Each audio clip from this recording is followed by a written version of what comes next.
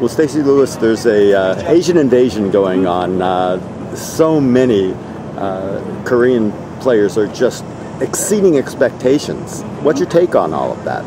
Well, it's nothing new. It's something that's been around for a long time, and you know, these girls are really good and they work really hard, and you know, they have a lot of development over in Korea where, you know, you have to prove yourself to move on, and that's really what prepares them for when they come to the U.S. Their games are already sharp. They already know how to be a professional golfer, and they already know how to play some pretty great golf.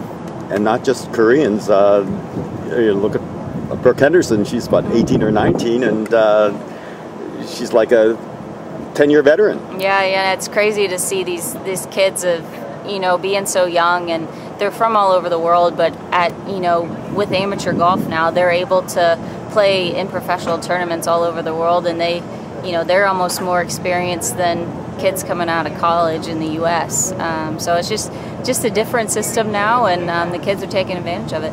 And how pumped are you to be going to the Olympics? The Olympics will be really cool. You know, it's something that I really want to be a part of. I want to be an Olympian. I want to represent my country, and you know, it's such a cool opportunity for golf, and you know, I hope we continue to have this opportunity going forward. And finally, Kevin Durant coming to the Warriors. I know that you're from Arkansas, nearby. You got to have some sentiment there. It's a sad day for the Thunder fans. A little bit bummed, but you know, not too surprised.